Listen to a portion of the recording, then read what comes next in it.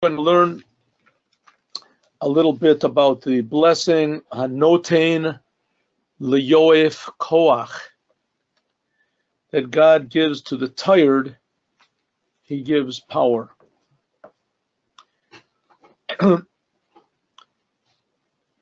First of all, this blessing is very interesting because when we wake up in the morning, we're usually not tired. Usually we wake up in the morning, we are refreshed. So this blessing seemingly refers to that when we went to sleep, we were tired. And now we woke up, so Hashem gave us koach, gave us power, because sleep gives us power, energy. We wake up like new people. That's the simple meaning. But like all the other blessings, if we look into them, so there's a little bit deeper reason and a bit of a deeper praise and also acknowledgement that we're giving here, because God does not just give us things that we should just enjoy. The greatest gift that God gives us is responsibility. That's one big difference between an animal and a human being. Animals also go to sleep, and when they wake up, they're energized. But animals don't have any sense of responsibility. So we have to use what God gives us in a responsible way. And this responsibility is the biggest gift that Hashem could give us, the biggest gift that God could give us. Of course, it's a great gift to be energized, just like it's a big gift to have eyes and to have ears and etc. And we must give thanks to God for that. And we're obligated to give thanks. That's one of our responsibilities. That's another difference between animals and man, is that animals don't give thanks. Maybe they can be trained. Animals can be trained to know their master. But as far as gratitude, it's hard to find. Even though I know I've also seen movies about Lassie and how he saves his master and etc. So, maybe there's some degree of thanks that there is there, but it's not to the degree of idealistic thanks that you thank God for an idea, a fact that we are giving. God gives us power and gives us energy and gives us eyes and etc. That we're giving thanks. But also, a deeper way is there's a deeper responsibility, not just the responsibility that we have to thank God for what He gives us, but also to use it properly. So if we look at this blessing a little bit deeper, we can understand something. There's a question, first of all, what does it mean that God gives to the tired? He gives power. Why don't we just say, thank you, God, for giving us power? Why do we have to even include the idea of being tired? And similarly, we can say for all the previous blessings that we talked about, that God gives sensibility to the seeing, if you want to, sense to those who are blind, that God gives freedom to the people who are bound. God makes straight the people who are bent over. God puts clothes on the people that are naked. Why do we have to mention the negative parts about being blind and limited and bent over and naked? Why don't we just say, thank you, God, that you give us seeing and you give us freedom. You give us the ability to be straight, upright. You clothe us. And in fact, we see that that's really what God does. What the blessings are. If you look at the blessings after this, Lajaef Koach, all the blessings after this don't mention anything bad. That God makes the earth raise up over the water. God prepares the steps of man. He gives us all that we need. He girds us with strength. He crowns us with glory, etc. Only good things. Why in these few blessings does it seem to say bad things? So maybe it could be that what these blessings are telling us is a little bit different than what we think. Not necessarily that being blind is a bad thing and that being bound is a negative thing. The same thing with being bent over or being naked. and in our case also to be weak. Maybe it's not such a really a bad thing at all. Let's just take this blessing, for instance. Let's take this blessing. What does it mean to be tired? And to be tired means that you tried to do something, you expended energy, you made a big effort, and you put out so much energy, you put out so much effort that you're tired. A person that does nothing usually is not tired. In fact, they say a joke that doing nothing is the hardest work of all because you can't rest. You're always doing nothing. A person that makes an effort and he tries to do something, he tries to change the world, then it says God gives him power. So this is really a positive thing. It's a positive thing that that is telling us that who does God give power to? Who does God give new powers to? To those who really make an effort, to those who really try. There's a saying, I just read a saying that 80% of success is just showing up. And with just making the effort itself, that's the biggest part of success that there can be. And of course, I think we talked about this before, that in some ways success is just trying. Just if we make the effort, sometimes that's the biggest success of all. That a person tries to do good. He makes an effort to be kind. He puts energy into improving the world. What the results are is not so important as the energy that we put into, especially when we understand that really nobody knows what results are going to come out of anything. Like there's a saying that the actions are in our hands, but the results are in God's hands. God put the world into our hands right now, what we do. We've spoken about this before, but what the results are going to be are up to God. So really the main thing is the effort that we put into it. And that's what it says, that one who puts effort into something, and that putting effort into something makes you tired, as God gives you power. God gives you strength. There's different types of being tired also. Sometimes a person can be tired from the fact that he doesn't see any success. There's a story that's told, in fact, I heard this story, but the moral of the story I heard from someone else. There was a well-known rabbi that lived in Kfar Chabad, and he was handpicked by the Lubavitcher Rebbe to be the, what I call the spiritual head of the yeshiva over here, of the Torah Academy. His name was Rabbi Mendel Futterfass. Rabbi Mendel Futterfass was a very interesting Jew, and even though he didn't know Torah very well and he knew how to learn, but that wasn't his main attribute. His main attribute was that he was a very, very positive person. He was a positive person in the sense that he looked at the world the way the Rebbe looked at the world. And he spent 7 years of his life in Siberia at hard labor and under very, very difficult situation, very difficult conditions. It was cold and there was disease and there wasn't much to eat.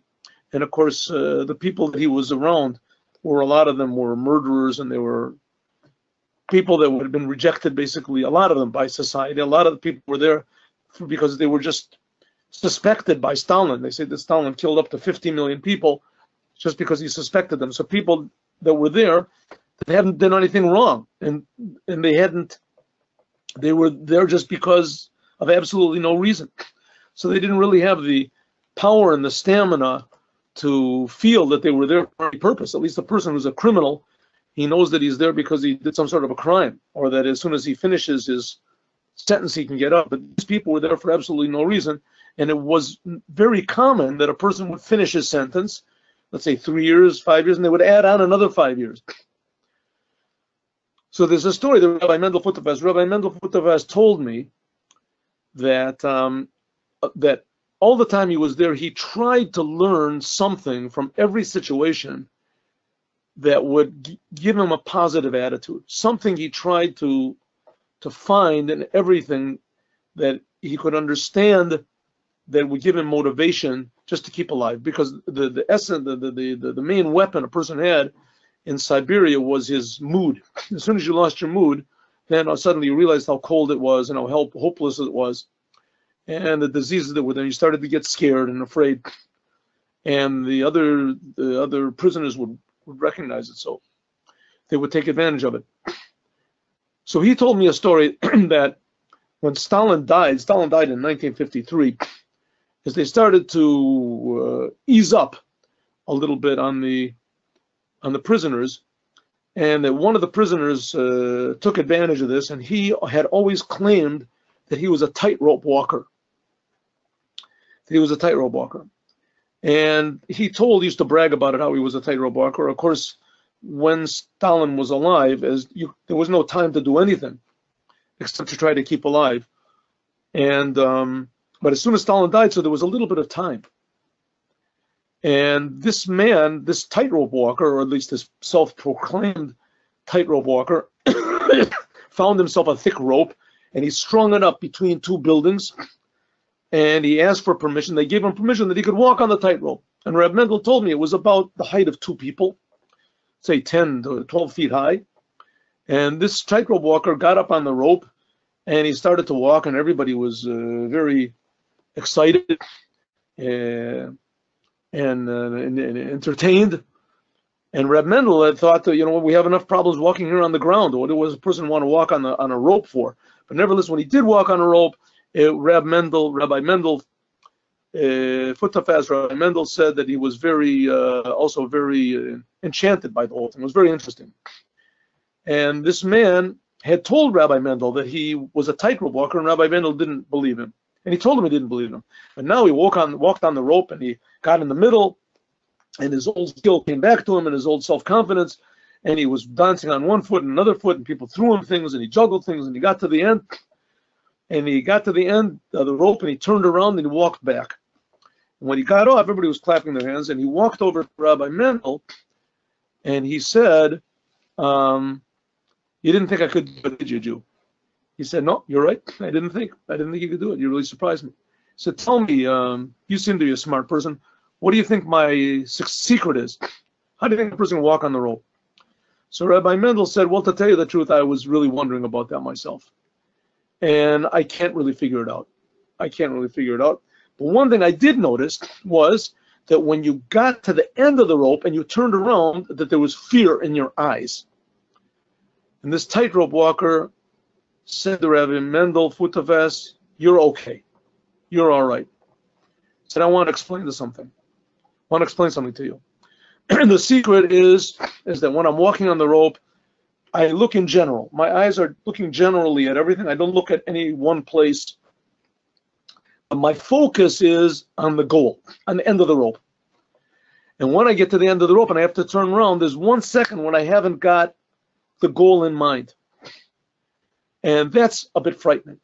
I have to turn around, and because I've trained myself and to not lose my balance at that time, I turn around and I immediately focus again on everything, but my goal is the new goal, is the place where I started off from. And that's what keeps me on the rope. That's the story I heard. I heard from someone else that he also told this story too, and that he added something on the end of the story. The end of the story was that tightrope walker, Rabbi Mendel, said that saved him. Saved him himself. Why? Because Rabbi Mendel said that he had worked so hard all the time to keep positive and to help other people as much as he could, and to think positive thoughts, and that his batteries just ran out. It seemed to be pretty obvious to him that he wasn't going to make it. He wasn't going to get out. He wouldn't see his family. And that all this energy and this effort was just going to be for nothing. Why even struggle? Maybe it's just better just to give up and save himself all the pain and all the aggravation. In any case, there's no point. Nobody even knows where he is. Nobody knows where he's going to be. And he already imagined how he's going to die over there, and they'll throw him to the wolves. Nobody even know where he's buried. He said, but when he heard that man say that when you get to the end of the rope and you have to turn around, you have to find a new goal, that's a little bit scary. Rabbi Mendel said that's a lesson to me. said, I've gotten to the end of the rope. Now I have to turn around and find a new goal. A new goal. And that's what it means that noten Lajaef Koach, that God gives power to those who are tired. And those people that have made an effort, and they've made an effort in the world, and they say, that's it, I'm giving up, it's just not working, it's not going anywhere, as God will give you power. God will give you new life, because God put us here so that we'll make a better world, and we'll try. And the world is a very disappointing place. The world is a very confusing and depressing and seemingly totally meaningless and empty place. It's very cold and cruel. But that's why we're here, to make the world a warm and meaningful and a kind and a just place. And it's our job to do it, but it depends totally on our having a good mood when there's no reason to. And that's exactly the reason we're here. And to be in a situation where there seemingly is no meaning, and that we should ignore that negativity and put something new into it. To do it on our own is very difficult, as that's what it says, that God gives us koach. God gives us power to do it. A lot of times we have to ask him, but for sure, God always answers our prayer. We say, Ata Shamet Tefilat Kol Peh. God answers the prayers of every mouth. And we're talking not only Jews, we're talking about all of God's creations. Because all of God's creations are partners in this. It's just that the Jewish people are here to be examples for everybody else, because we have a certain deeper connection, family connection, if you want to call it, with God. But everyone is God's creation. God, the same God creates us as creates everybody else. So that's what it means that God gives power to the weak, to those people who realize how weak we are without God. And Hashem gives us power that we can overcome. Just take an example. The first Jew, Abraham, stood against the whole world. That's why it's called Abraham Ivri. Ivri means on the other side. The whole world is on one side, and Abraham was on the other side. That's what it says in the Midrash. How can one person stand against the whole world? It makes absolutely no sense. And that's exactly the point. It doesn't make sense. This is something that is above sense. According to sense, according to logic, a person can easily say, there's very great philosophers with tremendous genius minds, especially the French philosophers, and they have pages and pages of proof that there's no meaning to the world. They accept it, realize it. And that's not to talk about all the psychiatrists, psychologists, whatever, Freud and Adler, and those people just realize that there's no meaning to the world, and that you have to live with this meaninglessness, face the meaninglessness of the world. Well, this is a lie. It's not so. But on the other hand, to put meaning into the world, you have to be superhuman. And God helps us in this superhumanness. That's what we're learning about this week in the portion, the Torah portion, about how God took the Jews out of Egypt and he split the sea for them. And it said that when God split the sea, he split all of the water in the world by Yibaku'u Amayim. It says that the water split, not just the sea split. I'm sorry, this is last week's portion. The water split. It says all the water in the world, even the spiritual worlds, they all split. And when the spiritual splits, what do we see? The creation of the spiritual, the creator of the world. And he did it for the Jewish people. And so he will do for every single person in the world. That's this week's Torah portion, which is talking about the giving of the Torah. When God took the Jews out of Egypt, he did it all on his own. All the Jews had to do was just be willing, and God kept giving them power and giving them power in order to accept the Torah, to the point where it says that when God gave the Torah to the Jewish people, it said, Hashem oz lamo yitein. God gave power to the Jewish people. When a person thinks that God cares about us so much that he actually gave us his Torah, he told us what he wants us to do with our hands, with our eyes, with our feet, with our nose, with our mouth, what we should say, what we should do. It's very, very important to God that we use our bodies and everything we have for him. This gives us power. Hashem oz lamo yitein. God gives us power to go against nature, to defy the emptiness of creation, and to put happiness and meaning into everything that we do.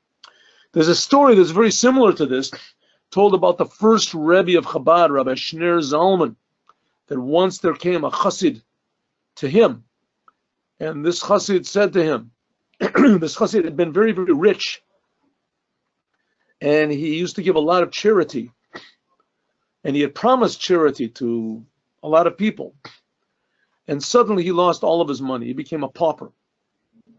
He even owed money, and he didn't know how to pay it back. So he went to the Alter Rebbe, to the first Rebbe. That was his Alter Rebbe, was Rabbi Shneur Zalman. He wrote the book called the Tanya. He lived 250 years ago. And he said,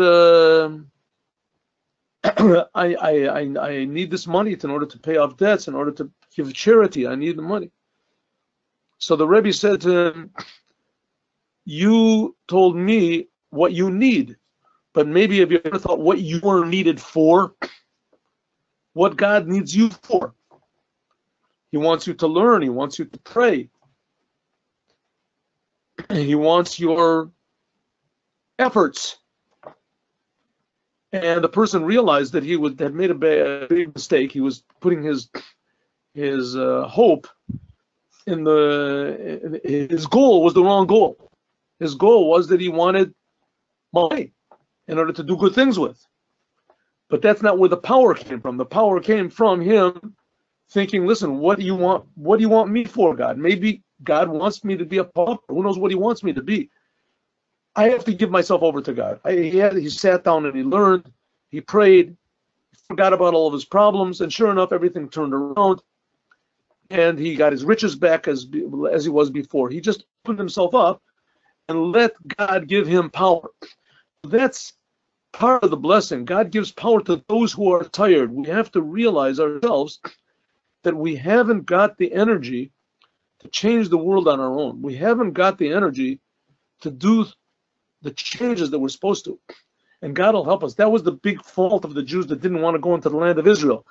The idea of the spies in Parsha Shalach, that God took the Jews out of Egypt into the desert, and came the time for them to go into Israel. And they said, we don't want to go in.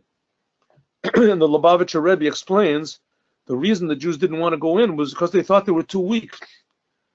They thought that if they went into the land of Israel on their own, and God said they were going to go on their own, the clouds of glory that were surrounding them in the desert, and the manna that fell from heaven, and the water that came from the rock weren't going to go with them into the Holy Land. They were going to have to do it all on their own. And they thought, we haven't got the power. We can't do it. We're weak. And God says, okay, I know that you're weak, but I'll give you power. I'll be with you. Don't worry about it. And they said, yeah, but you said you're not going to be with us. I mean, here we're in the desert. You're with us, and you're giving us food and everything. We're all receiving, protection from you, and everything is for you. We don't want to go into the land of Israel. We'll have to leave you. And God said, don't worry. It'll be a new thing. You're going to be in the world, and in the world, I'm going to give you koach. But you have to make an effort. You have to be tired. Make yourself tired. Here in the desert, you don't get tired. Go into the land of Israel, become tired. Oyef, realize that you don't have the power, and that God wants you not to have the power so that he'll give you the power, and you'll realize that it's really all coming from him, that he's your partner. He wants to be your partner. So that's what it means, Hashem noten Lajaef Koach, that God gives power to the weak. I'll just tell you a small story that happened to me. I stopped at a gas station here in Israel. It's right not far from my house. And it's a gas station for motorcyclists. Believe it or not, there are motorcyclists in Israel. They're not exactly they're big guys with leather jackets and everything like that. But they're nice people. They're really nice people. It could be that all Hell's Angels are also nice people. I never met them, any of them. But these people are sort of trying to be in that way. I mean, maybe that's their nature. Anyway, there they were. In addition to them, there was nighttime. They were making a big sort of a meal there, and there was also a lot of soldiers, Israeli soldiers, maybe about 50 of them, and they were making this big meal. I don't exactly understand what the reason was for, and I heard somebody was playing music. So I went over to see who it was. I play music myself, and I like music. So somebody said, "Oh, it's Bolton. Come play something. Play one of your songs." And so they set up a microphone for me, and I played some of my songs, and they really liked it a lot. They said, "Say something. Say something." So I really didn't I wasn't planning to say anything. I didn't know what to say. Now you should know that there's a big factor of religious people in Israel that say that we don't need an army. God is going to do everything, and the army is just a big bluff, and we don't need it, and it's unnecessary. And the fact is, in the army, they sort of try to make the soldiers as not religious as possible, but that's already not as exaggerated as it used to be, but still that's there. So these religious people, they have a point. Maybe not a good point, but they have a point. So they said, say something. So I figured, oh, what am I going to say? Oh, so I said, you soldiers should know that God does everything. He's the one that really protects us. God is the one who really fights our enemies. God is the one who's protecting the country. He is the one that really does all the battles. And I saw these guys were looking and rolling their eyes. Like, who did they put up here? Who is this guy? We don't have to hear this. And I kept on. I said that God is really fighting the battles. I said, but he's doing it all through you. You are the vessels for it. Without you, I don't know how God would do it. He needs you. And they all stood up and they clapped and they were dancing. It just occurred to me, which that's the fact. We have to understand that God is our friend and that he wants us to rely on him. That's what it means. I'm saying Lajaef Koach. The people who are tired, that when we realize that we don't have the power to do it alone, we won't run away. God will give us power, and we'll be able to do the impossible, like it was in the 6-Day War. We saw, in fact, the existence of the Jewish people for the last 2,000 years. Right? We didn't have an army, and we didn't have weapons, we didn't have everything, and here we are. And all these big, amazing countries, the Babylonians and the Romans and things, they're history. So that's a way we can also explain all the other blessings.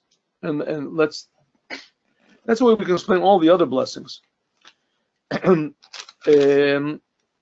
we said, first of all, the first blessing is that God, you give to the rooster wisdom. And we said, if you remember in that class, that the word sechvi, which means translated as rooster, can also be translated as a sentence in Job, the book of Job, chapter 38. And it says over there, it uses the word sechvi to mean the heart. So God gives the heart understanding. That's the first one. Second one, God gives sense, gives, awareness, pokeach. He gives senses, sensitivity to the blind. What does it mean, blind? When we realize that we're really blind and that we don't see God, we don't really see the truth. We don't see how wonderful God is and how God is creating us and he's providing for us. Once in a while we see a little tiny bit, but essentially we don't see anything, as God gives us the senses that we do start to see. He's pokeach ivrim. Who does he give these senses to? To people who realize that we're blind. In other words, what I see is not really what's real. It's not the whole picture. It's just the very, very surface of the picture. Those people who think that what I see, that's all that there is God doesn't give them senses to see more. But those people who realize that what I see in front of me, it's really just the very surface, really essentially I'm blind. I'm blind to what God really is. And then if a person really realizes that, then he's open to see more, to see what's called hashkacha pratit, to see that God really is around us, helps us, provides for us, loves us, protects us, etc. So pokeach ivrim, God gives sensitivity to who? To those people who are blind, who realize that. Let's do the second lesson. Matir asurim, that God gives freedom to the people who are bound, to people who are limited. As Professor Viktor Frankl said, freedom without responsibility is chaos. Freedom, God gives us freedom. Who does he give freedom to? To those people who put themselves within the limits of the Torah, of what's good and what's bad. A person who puts himself in things that are forbidden, asur, and things that are permissible, a person that puts himself within that framework, asurim, that he limits himself in that way, that he can't do what he wants to, is God matir. Then God gives you true freedom. Interesting, Professor Viktor Frankl wanted to make, just like there is on the East Coast of America, a Statue of Liberty, he wanted to make a statue of responsibility on the West Coast. I don't think they've gathered enough money to do it, but it was a serious idea. They wanted to do it, but it's a good point. It's a good point. Responsibility means you're limited, and matir means that you're free.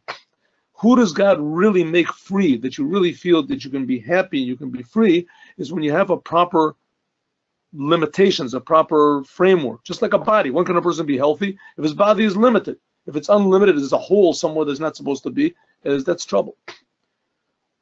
Zokev kafufim, that God makes straight, he makes proud. Zokev means to be proud. He makes proud those people who are humble, kafufim. If you humble yourself in front of the Creator, kafufim, those people specifically, God makes pride. He gives you pride and accomplishment, a feeling of accomplishment. That means to be zokev, standing the komamiyut, like it says Lartzenu. And malbish arumim, when we realize how naked we really are, that we really have nothing of our own, is then God gives us the garments. You start to appreciate what the Torah is, what commandments are. Then you appreciate the garments that God has given us. And the same is also that God gives to those people who are tired.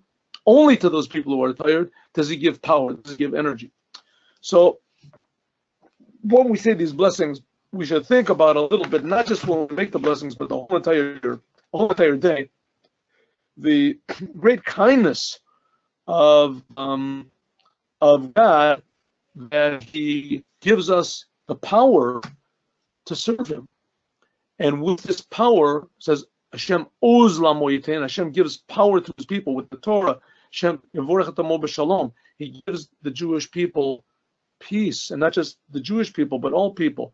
When we realize that our power and our strength comes from the Creator of the universe, and the Creator of the universe means he's creating us also, and he's creating us every moment, and in fact we're more important than anything else in the universe, as that itself gives us a psychological help, a happiness and an energy. But even more, God actually gives us hope and happiness and energy and positiveness and meaning in our lives every single moment. And we have to thank God for that, and that's why we make the blessing in the morning. haNossen Lajaef Koach, that God you give to those people who try, who make an effort and become tired, become,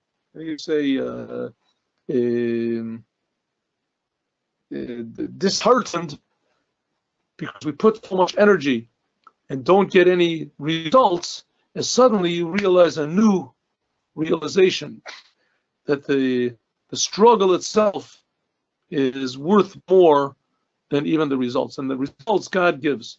So God gives us new energy, new power to withstand any difficulties, as the Jews have been doing for the last 2,000 years. But let us all pray that there won't be any more difficulties, and God will give us just happiness so that we can dance and be happy and be joyous more and more than we want to. Like it says, Hakose harikose lachem bracha ad bli dai, that God will give us blessings without any limit. It says, ad shenivlu siftotechem, until your lips become tired from saying the words die, die, die. And if you note that your lips aren't used when you say die, die means enough, enough, enough. Enough is, you do use your lips. Enough. But that we should be tired, that's what we should be tired from thanking God for all the good and the wonderful things that he has given to us. So I bless all of you. You should have a good week full of good news and good energy, and that we should energize other people as well. So have a good week, everyone. And this week should be Mashiach now, with a new world, with a new Beit HaMikdash, all the Jews together in Egypt, in Israel, going out of Egypt, in Israel, and peace should be to the whole entire world. Shavua Tov. Amen. Shavua Tov. Thank you very much. My pleasure. Okay, see you all next week. Hey, any questions? Anybody have any questions? No questions, comments? I really enjoyed the story with the with Rabbi Futafas, where you said that we have to change the perspective, to change the to set new goals. Powerful story. Yes. It's a powerful story. Thank you. Okay, good. God bless you all. We'll talk later. Goodbye. All the best. Have a Shabbat too. Bye.